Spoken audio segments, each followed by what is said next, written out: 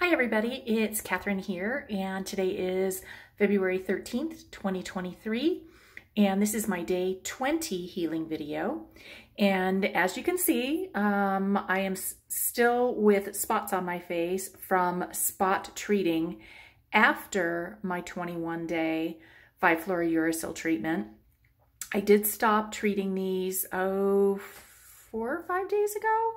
So they are healing. I did have to wait for them to kind of get a little bit of a scab or ulceration on them, which each of them did a little bit differently. So I, in my day 15, I had put some concealer on these spots to show you actually how nice my skin looks. And I'm gonna do the same thing, but I thought I'd just kind of give you an idea of what those spot treated areas look like before I did that. So I'm going to kind of bring you in and just kind of show you how this one has a light scab on it. It's now starting to turn a little bit brown, and it actually just feels like sandpaper. This one right here is almost that same sensation. And it'll be a few more days before that decides to, I think, start peeling and losing some skin. This one right here was a little bit more ulcerated. I don't know if you can see that in there. This is the one that I'm most concerned about when I see him in, what is it now, 3 weeks? I'll see him in 3 weeks. But overall, it took a long time to react, and that's when you need to be concerned, when something takes a long time to react. Why it can resist the 5-FU cream is of concern. And this one right here finally started to get that kind of ulcerated feeling to it, and is now starting to scab over. We'll see what he has to say about this. This had a little white patch in it. Not white, but kind of a pearlescent patch that originally he said would just fall off with the treatment. So I think, you know, I'm hoping that maybe it just took a little bit longer, and once this heals, it will do exactly what he said it would do, which is just kind of peel or fall off. So that's a concern. That's a concern. Otherwise, everything else is just normal activity. This one's doing well. It's shrinking. It's got that little bit of dry scabbing on it. And same with this one right here. So overall, super, super, super happy with the treatment as a whole. I'm going to go ahead and plop a little bit of concealer on them. And yes, I will be throwing this tube of concealer away, so nobody worry about that. This was a product that I bought that I absolutely did not like, and it just came in handy for this situation. And actually, as soon as I shut the video off, I will be washing my face again and taking this off. I just want to show you, you know, overall how nicely your skin will probably be looking at around day 15, day 20. I mean, definitely improvement between day 15 and day 20 for sure. But the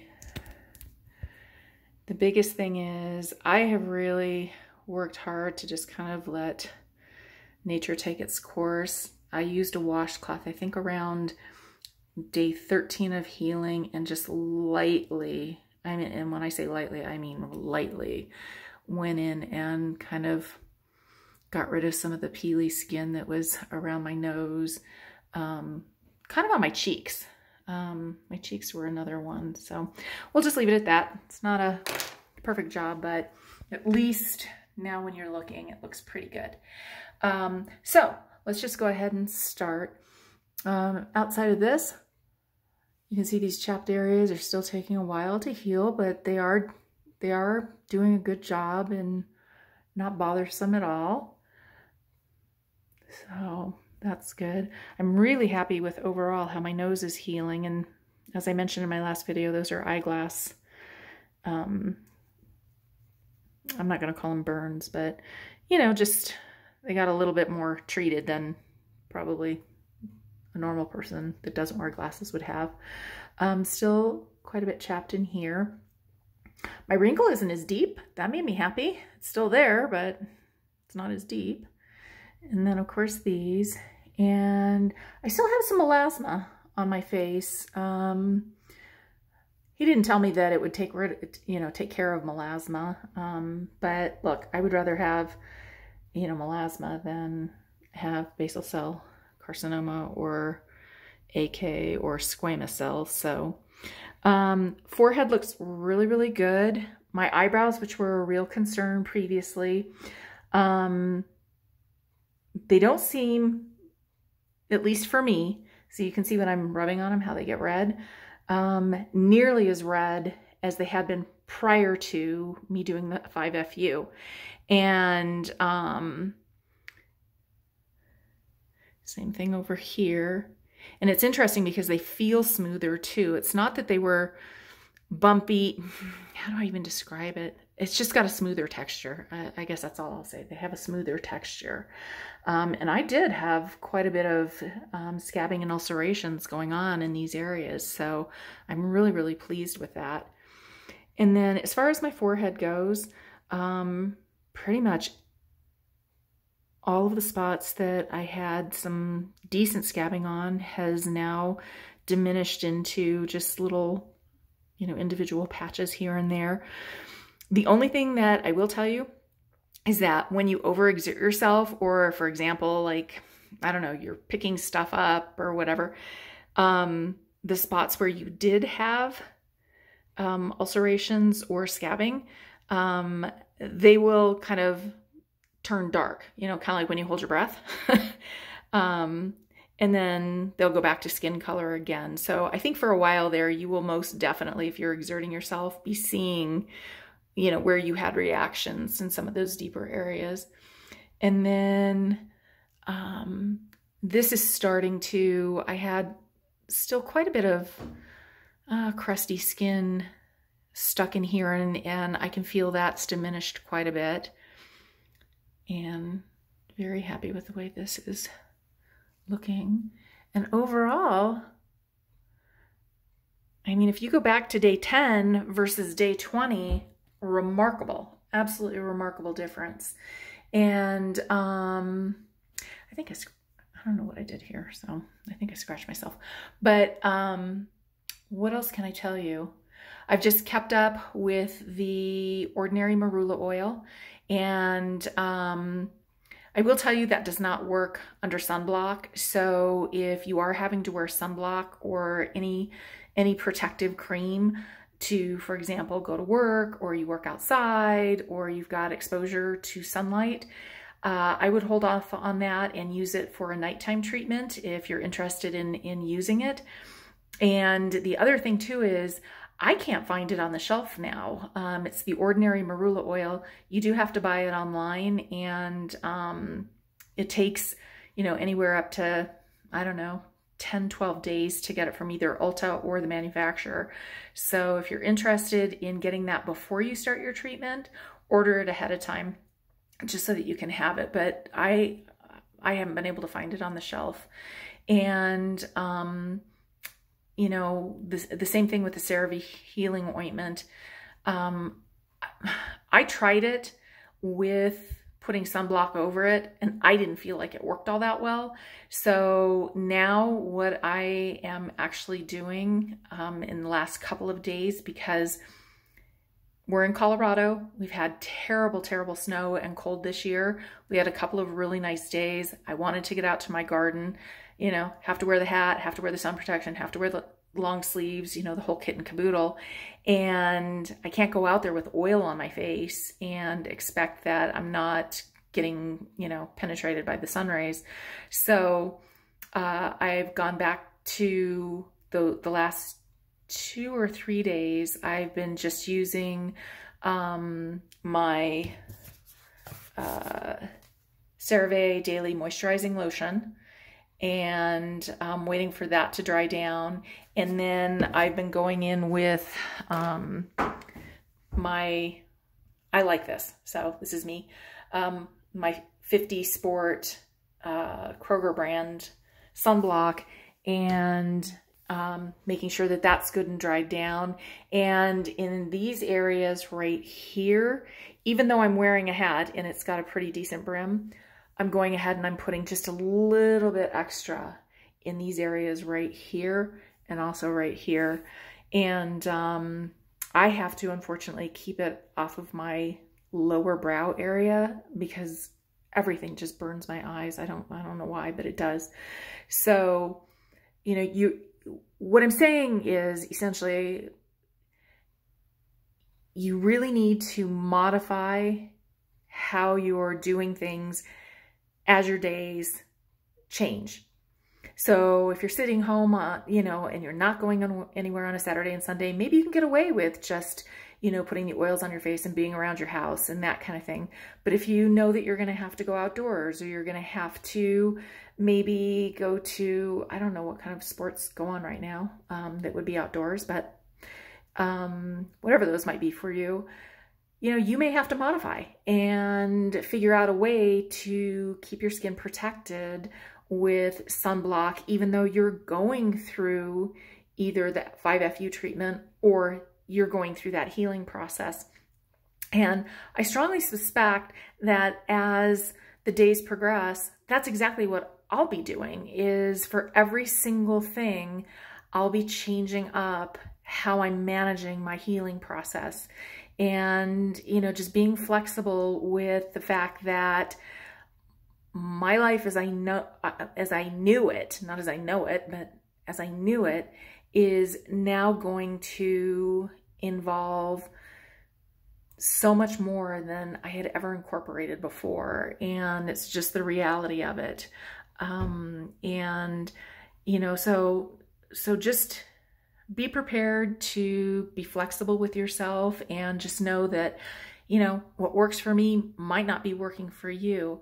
And always just check in with your doctor if there's something that, you know, is concerning you about your treatment or your healing.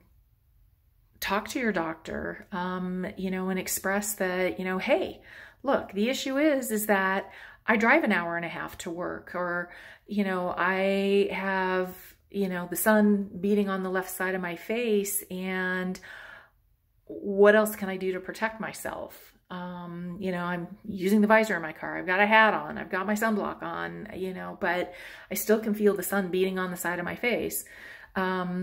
Let them guide you as to, you know, additional courses of action. And, you know, because sometimes we're just in the moment of trying to live our lives, and, you know, and gosh darn it, we just forget that we got in this situation because of the sun. You know, that's how we got here. And it's intense. And I had just been thinking back to a job that I had where I sat in the center of a rotunda that was 5 stories of glass. And in the afternoon at 2:45, 3 p.m., it was almost like I felt like I was a chicken in a broaster. The sun was so intense coming from the west.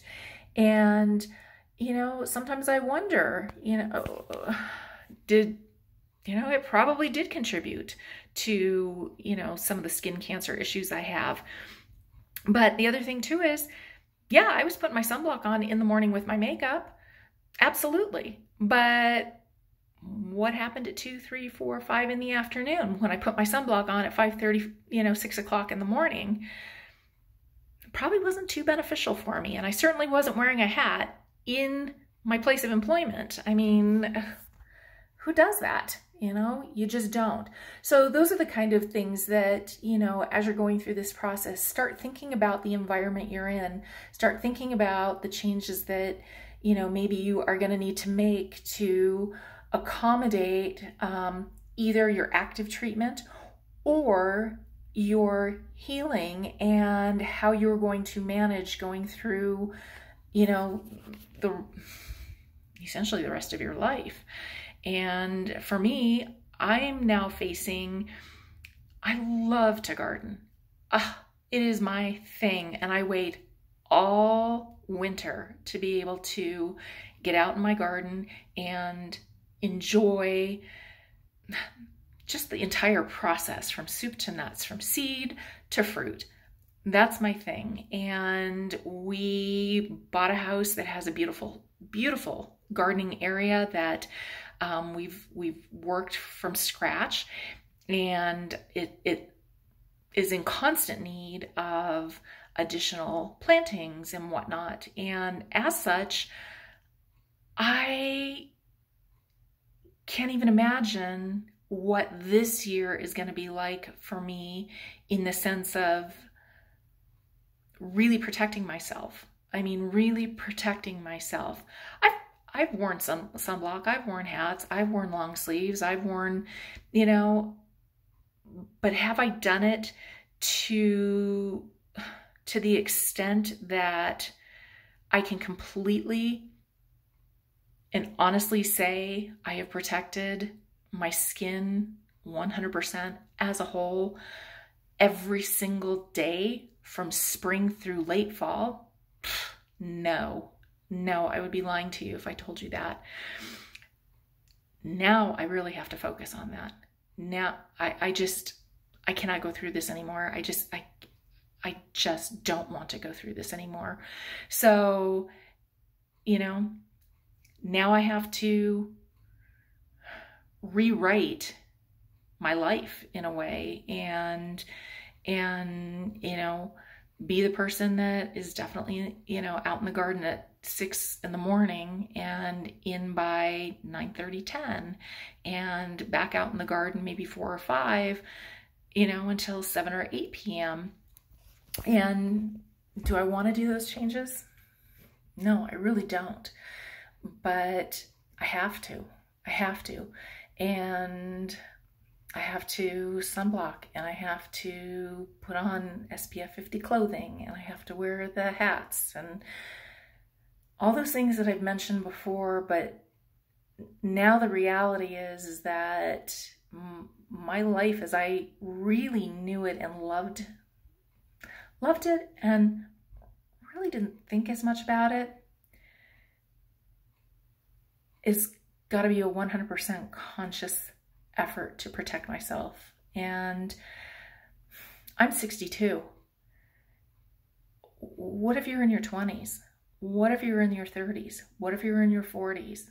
You know, you've got a long, long time to expose yourself and, you know, really think about how going through a treatment like this is so beneficial, but how you're going to protect yourself moving forward, truly. And I just, you know, you just have to. You just have to. And anyhow, I will let you go on that note, and thank you for watching as always. And any of the comments that you have, any questions, this is a really hard thing to do. It is. It's a hard thing to do. The people that have gotten up here on YouTube and exposed themselves, you know, we look terrible. But what we're trying to emphasize is if you're willing to go through this journey, you need to really think about not only the end result, but the future moving forward. You really do. And I hope this helps inspire you to really start thinking about that and help yourself live a longer, healthier life without, you know, the worry and the fear of skin cancer. So anyhow, on that note, I will see you on day 25. Bye.